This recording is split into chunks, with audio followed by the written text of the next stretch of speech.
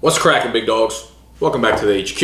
It's your man's Nicholas. Big Dogs Gotta Eat Fantasy Football, whether you're joining us from YouTube or the podcast. I appreciate your time, and I'm glad you are spending it with your mans today. I know drafts are creeping up, and we've gone over top of the funnel type stuff, all the early round strategy and all that kind of stuff, but as you get later into your drafts, a lot of the double-digit round guys kind of dart throws, right? And the probability of them breaking out or them actually being sleepers and are usable in fantasy football becomes slimmer and slimmer as you go down the rounds. So I thought I would remake this video for y'all, which is covering my top sleepers, anyone going outside of the top 100 picks right now. So an ADP of 100 or later. And that is what I'm going to consider sleepers for these videos. I'm going to do my top 5 wide receiver sleepers getting picked 100 or later in fantasy football drafts currently that I think are fantastic picks in the later rounds, because no matter how good you think your picks are at that point in the draft, I can assure you the probability of you hitting on them is quite small. But I'm pretty confident with the list I put together for you guys. I think it's going to be a very good video. Before we start the video, why don't you drop down below a couple guys that are getting drafted super late at the wide receiver position. Tomorrow will be running backs, but drop down some of your favorite sleepers getting picked outside of the top 100 currently, because I'd like to hear what y'all think. And while you're down there, I would appreciate a thumbs up if you're on the podcast, rating and review as always. But let's get cracking and right into the video.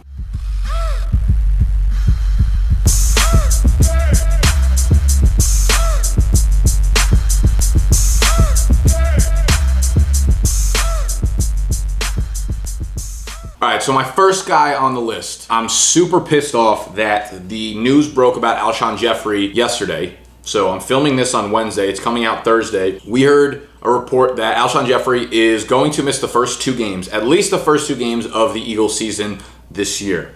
Now, I wrote this blog post like a week or 2 ago. So I had Nelson Agholor on here prior to hearing the Jeffrey news. I don't know if you guys believe me or not. I don't really care, but he's still on here. Right now, he's being picked 106 overall, wide receiver 43. Now, Agholor, hopefully you guys can still see it. Agholor is easily my favorite pick outside of the top 100 guys, and I would actually be perfectly fine taking him as early as like the 7th or 8th round if you're looking for a wide receiver in that range. Now, Agholor legitimately balled out last year for the first time. He was a stud when he came out of college at USC. The Eagles invested a first-round pick into him. He went 20th overall in the 2014 draft, because he's been in the league for 3 years now. They completely miscast him and misused him over the first 2 years of his career, and that's why you saw such terrible numbers come from Agholor and why people assumed he was immediately a bust. Then they switched things up. During the first 2 years, Agholor ran 80% of his routes on the outside as an outside receiver, and that's how he operated. Last year, they switched things up and he ran from the slot. He operated as the Eagles' primary slot receiver on 80% of his routes. So he went from an 80% outside route runner to an 80% slot guy. That is a huge difference. People need to understand that the NFL is moving more towards slot guys, and these are the guys that are producing heavily. And even when teams are putting their studs, guys like Michael Thomas produces heavily from the slot.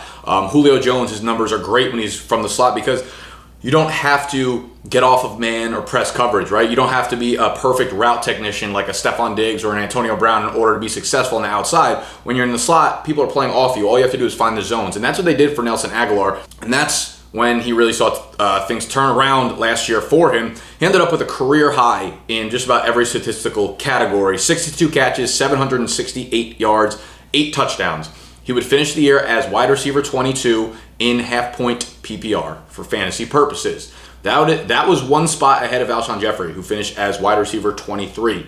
They both played in 16 games. Jeffrey saw 25 more targets than Agholor did. Agholor still finished a spot above him in fantasy rankings. Now, what I love about Agholor is not only is he locked in as the wide receiver 2 here, right? When Jeffrey's healthy, Agholor is a wide receiver 2.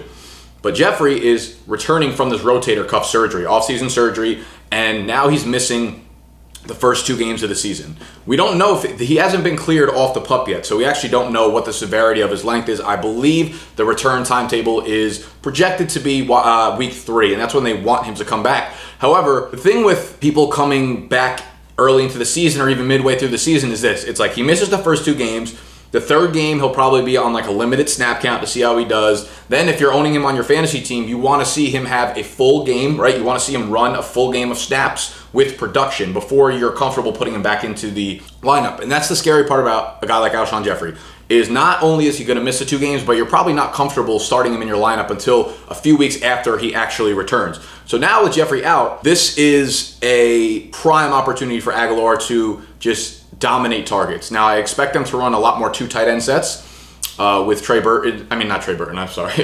Ertz. Trey Burton was their tight end last year. Zach Ertz and Dallas Goedert. Agholor should still be operating as a slot receiver. I believe they will find other... I know they understood what they had in Agholor once they moved him to the slot, and I don't think that's going to change anything. I don't think they're going to move him outside just because Jeffrey's out. But that makes the quarterback in Nick Foles, who I'm assuming is going to be the quarterback because Carson Wentz hasn't been cleared for contact yet, and they're naming a starting quarterback on Friday because they actually play the Thursday night football game, so he's got a few days less to recover than everyone else. Either way, it's going to be more comfortable with the quarterback for Agholor than these other outside wide receivers, whoever they end up throwing in there. So I see with Jeffrey out, Agholor's upside gets a little bigger. I think his floor is great as the number 2 receiver in this high-powered offense, but with Jeffrey out, I only think that helps raise his targets. And speaking about the quarterback, right? I would much rather have Wentz as the quarterback under center, of course, if I am an Agholor owner. If I'm the owner of anyone in this Eagles offense from a fantasy perspective. But I found something interesting. I went back and looked at the splits last year. Agholor actually averaged 4.3 receptions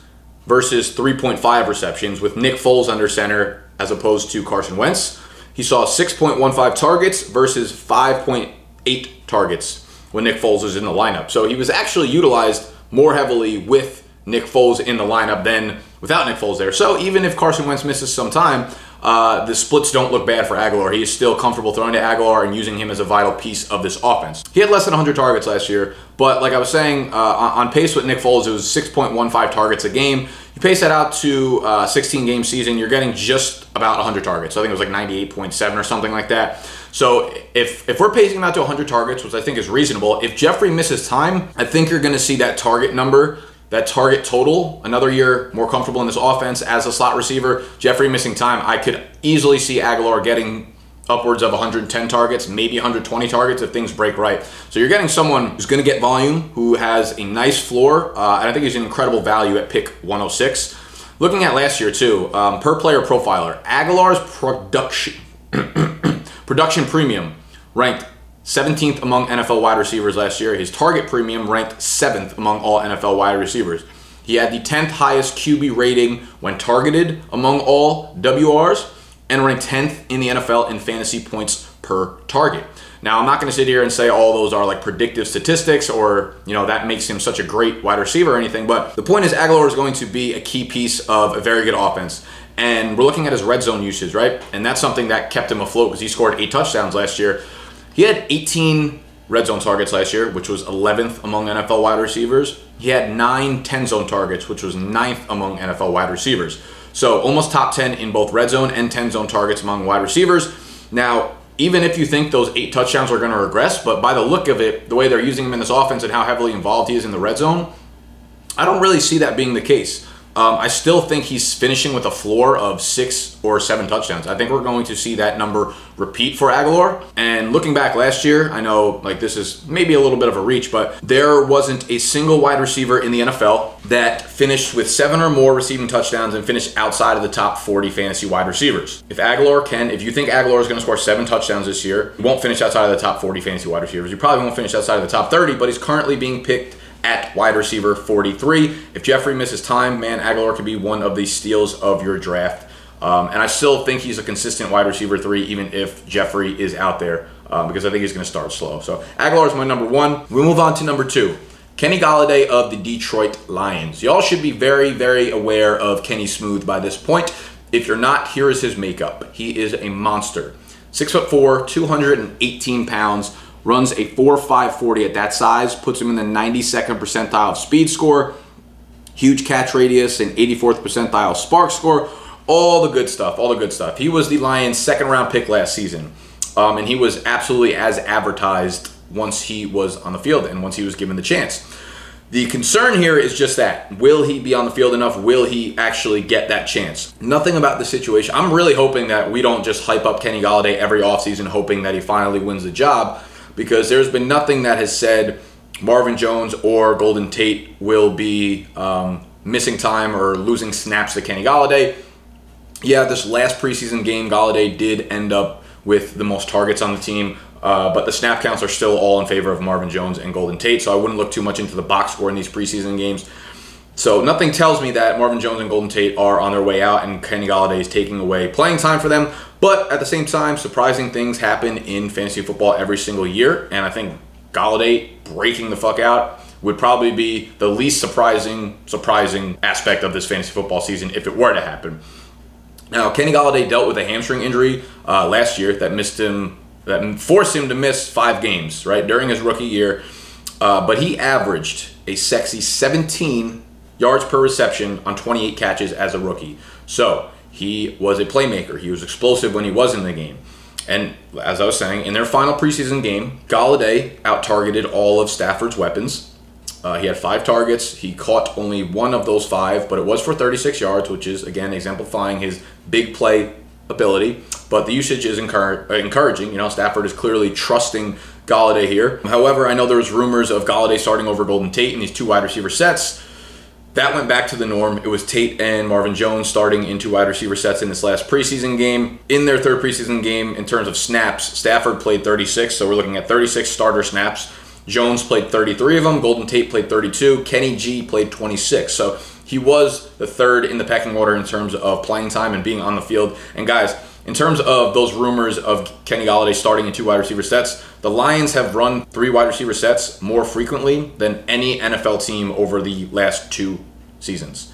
I think it was like 85% of their plays are 3 wide receiver sets. So even, and I don't think this is going to be true, I'm pretty sure it's going to be Golden Tate and Marvin Jones. Even if it was Kenny Golladay out there, 2 wide receiver sets, it's not like Tate is not going to be, he's basically a full-time player either way. Now, I mean, after, he split snaps with TJ Jones last year. He dealt with the hammy injury. I think Kenny G is going to be a lot more involved in the offense. He should be a lot more productive. And he's set up to be nearly a full-time wide receiver. He'll probably play around 65, 70-ish% of the snaps on this offense. And given Galladay's upside, his talent, and what we think he can be, that should be enough to, you know, for you to be able to pick him with confidence. And hopefully maybe during bye weeks, by that time, his usage has been upped a little bit. And Galladay's more of an upside play. I do think that he is probably the least likely on this list to be able to break through the players that are in front of him on the depth chart. But if something were to happen to one of those 2 wide receivers, Golladay should be in for a monster season. So Golladay is number 2. We had Nelson Agholor, Kenny Golladay. Number 3 is Anthony Miller of the Chicago Bears, currently being picked 160 overall, wide receiver 60. Guys, if you have been following me at all this summer, you know that Anthony Miller is like, he's like quickly became probably like my favorite player in the NFL. I've done a ton of research. I've watched so much game film. I've done a lot of statistical analysis on Anthony Miller. And you could find, like, if you have my draft guide, obviously, you can look into a lot of the stuff I said about Miller. I talked about him in my rookies video, my breakout video, a million different videos I've talked about Anthony Miller in, so I'm not going to go into too deep of depth here. End of story is that I believe Anthony Miller is going to be an absolute stud. I think he's going to explode in this league. And people compare Antonio Brown to Anthony Miller or vice versa, whatever. I think if there's anyone coming out besides OBJ over the next few years that can be the Antonio Brown, it's Anthony Miller. He is so strong at catching the ball. He makes ridiculous plays. He is such a good route runner. He has a knack for the end zone. He does all these things. The Bears traded up for him to grab him in the 2nd round. I think it's a perfect pairing with Mitch Trubisky, who is much more successful throwing the ball over the middle than he is throwing the ball on the outside of the field, outside of the numbers. And we've seen that all the way dating back to college, where Trubisky loves to throw to his slot guys. And Anthony Miller, sorry for the foreshadowing, but Anthony Miller is going to be the starting slot receiver there, and I wouldn't be surprised if he ended up starting in 2 wide receiver sets over Taylor Gabriel within the first month of the season. But going back to Mitch Trubisky, you look at his days, his one breakout year at UNC, Ryan Switzer was his main target there. He caught like 95 passes for over 1,100 or 1,200 yards. He loved throwing the ball over the middle to his slot guy. Last year, Kendall Wright was his number 1 receiver in this offense. I just think things are set up for Anthony Miller. He has the opportunity here. He's going to be on the field for many of their snaps and their plays, and his talent is undeniable if you watch him play. So Miller's a guy I am so high on, and I'm trying to get him later in almost all of my drafts. So if you're looking for a guy in the 3rd to last, 2nd to last, whatever round to add wide receiver depth to your team, look no further than Anthony Miller of the Chicago Bears. I'm telling you, just watch like You don't even have to watch his highlights. Go to playerprofiler.com, type in Anthony Miller, go down to the bottom. They'll have a video of just his game film from one game, and you can't not watch that and be like, holy Miller. It's absolutely Miller time. So that's number 3. We have Anthony Miller, and I was talking about how in my draft guide I have him as one of my top sleepers.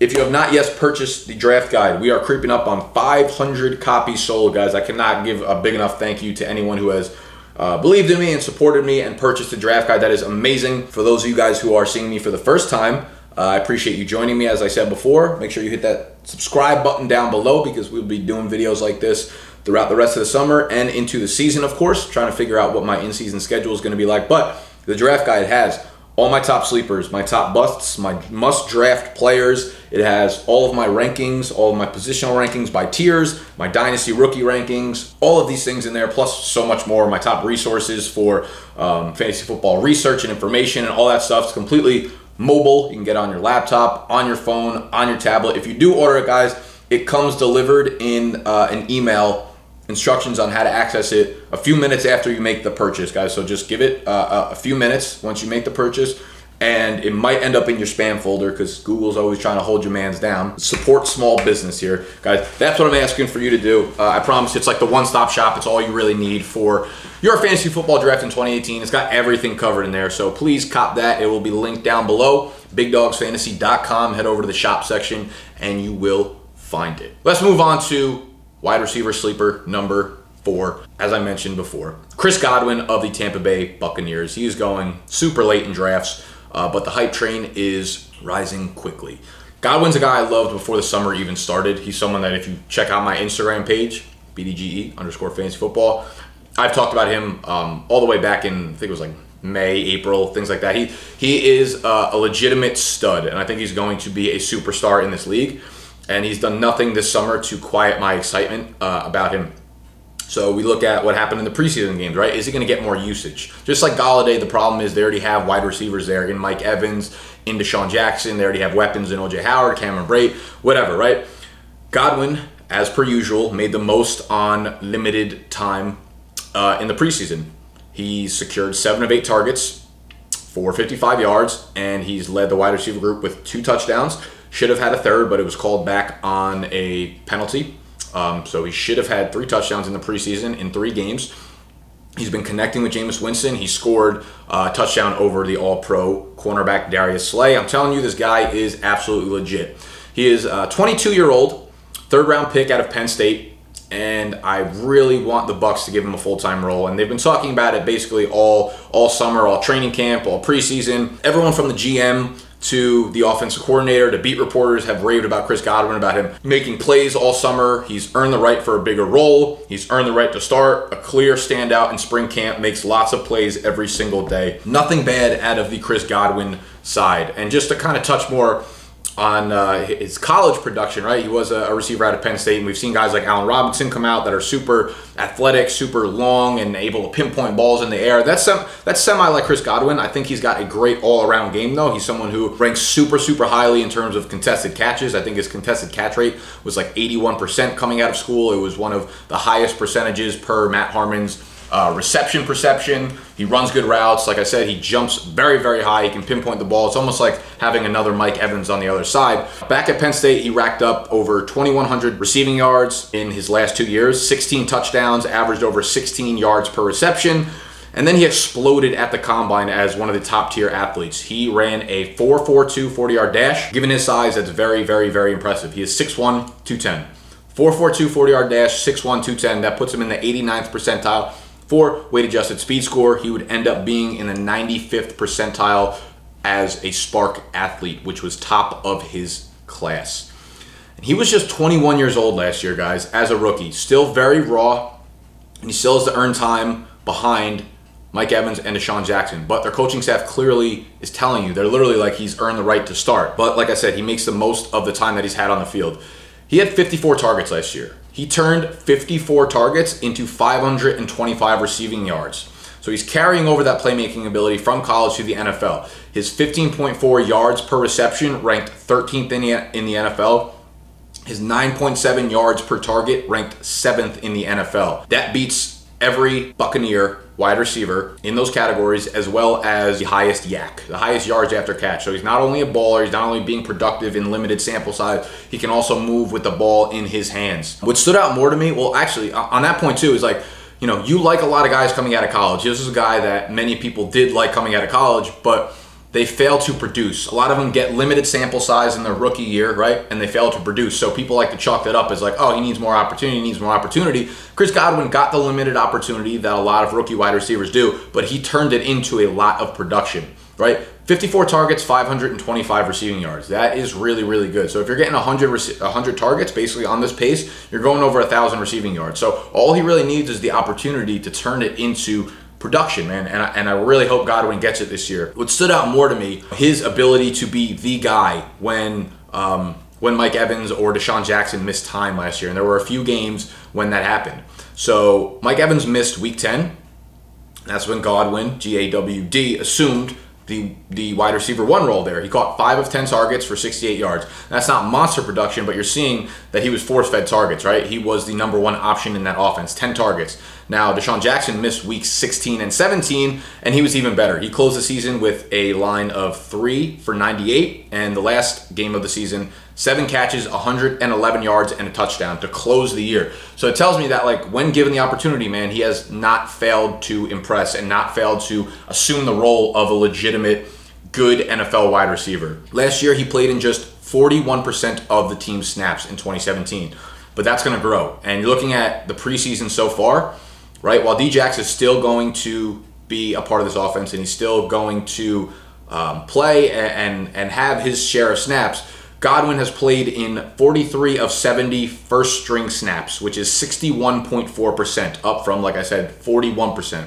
That's a 20% increase in the amount of snaps he's been playing with the first team and with the starters. And if he can be at 61% for the year, you're going to look at some pretty good production for a guy that you can get in one of the last rounds of your draft. And from John Paulson over at 4for4 Fantasy Football, this is a quote from him. In the 5 games where Chris Godwin has played at least 50% of the snaps, he has averaged 4.2 catches, 73 yards, and 0.2 touchdowns on 7.2 targets per game, guys.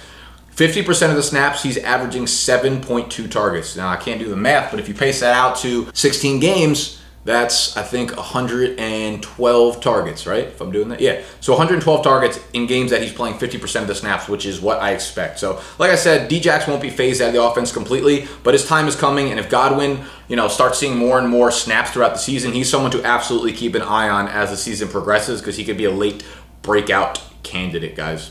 Chris Godwin's a guy I love grabbing at the end of the drafts. And my numero 5. Before we get to number 5, though, I want to thank today's sponsors for the video. FantasyJocks.com. You already know that. If you're drafting this weekend, make sure you get on there and get your live draft board. You can get it expedited shipping. But they are the industry leader in terms of gear for your fantasy football league or fantasy baseball, basketball, whatever league you play in. They got all the sports covered.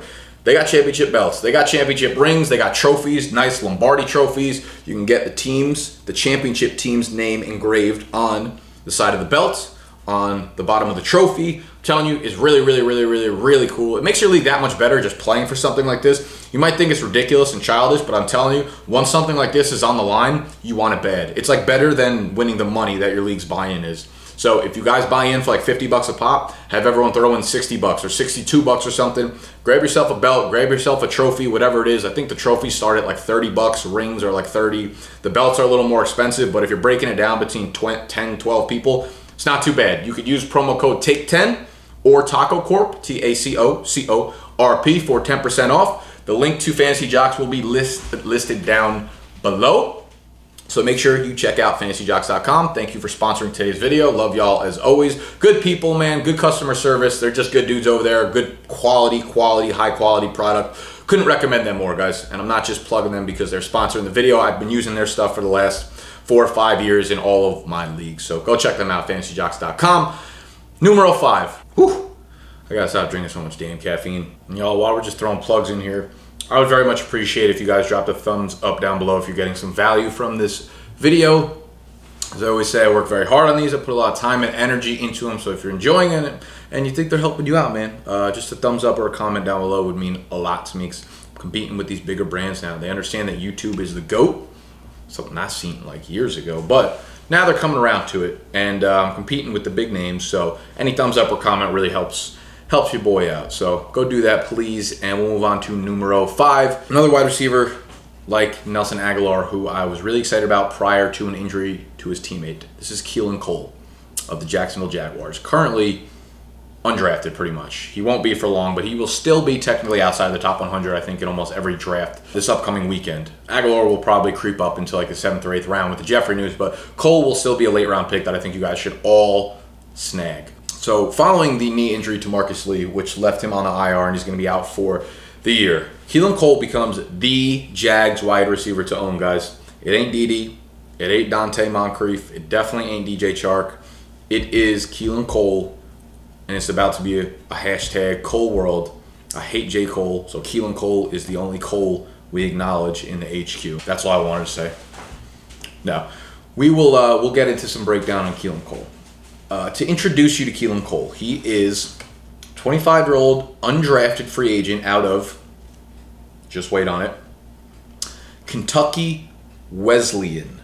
I hope I'm saying that right. Does anyone go to Kentucky Wesleyan that watches his videos? If you do, I would love to know how to pronounce that. Kentucky Wesleyan. Wesleyan. I don't know, but that's where Keelan Cole's from. And he was running as the opposite starting wide receiver of Marquise Lee prior to the injury. So Lee was set up to be their wide receiver 1, obviously. He got paid this offseason, so he was running accordingly. Keelan Cole eventually worked his way up to be the wide receiver 2 there and was playing the majority of the snaps prior to Lee's injury.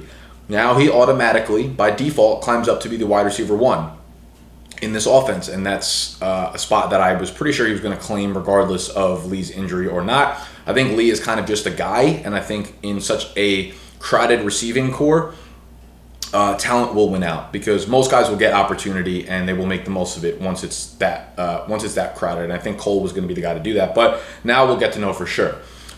This is a quote from FantasyGuru.com. I think it was from Graham Barfield.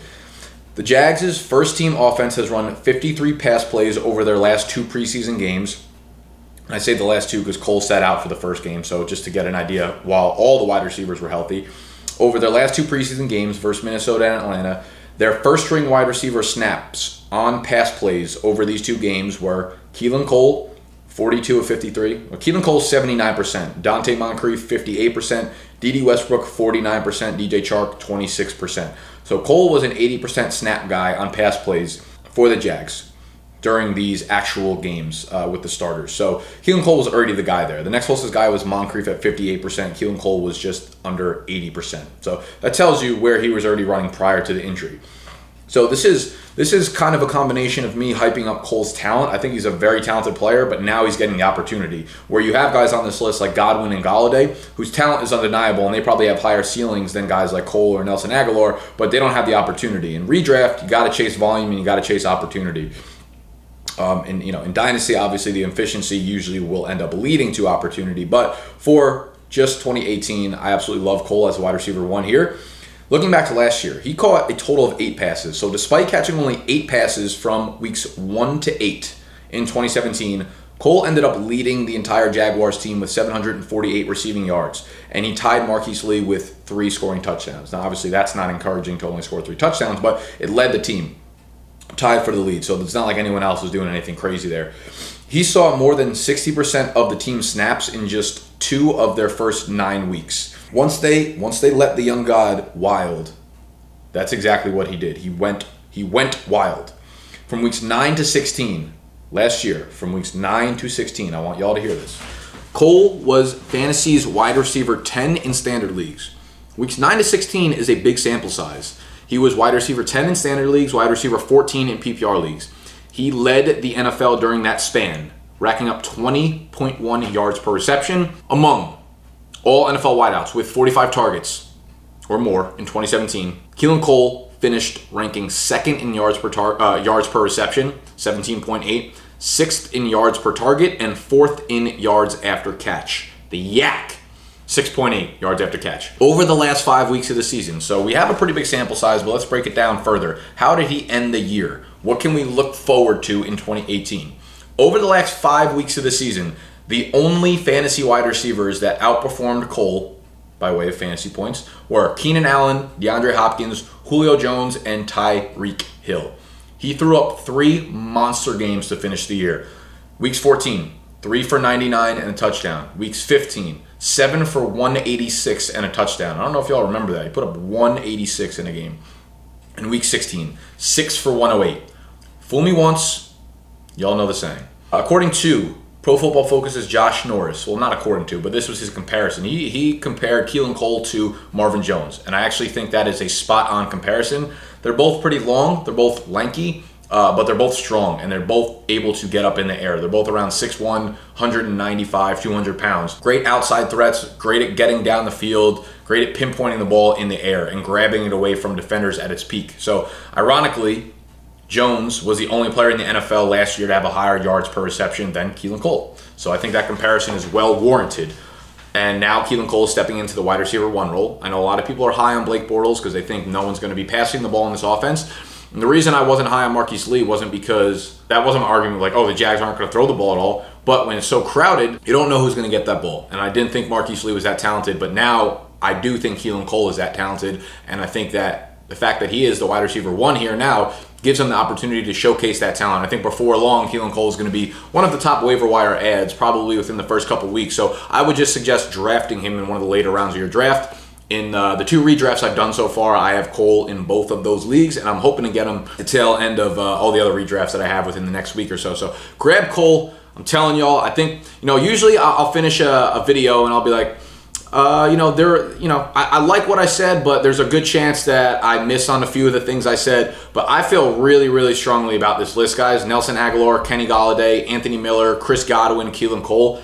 And I think we're going to look back in 2018, or once it's 2019, look back, and I'm going to look at this list and be like, God damn, Nick, you was cream, baby. Cash rules everything around me for you young guns who don't even know who Wu-Tang probably is at this point. But this is a good list, guys. If you're looking for later round wide receivers, just go off this list. Get Chris Godwin, get Keelan Cole, get Anthony Miller, get Golladay, get Agholor, who probably won't be outside of the top 100 picks now, but y'all know what I'm saying. So that will wrap up my top 5 wide receiver sleepers. Tomorrow will be my running back sleepers, ADP 100 plus.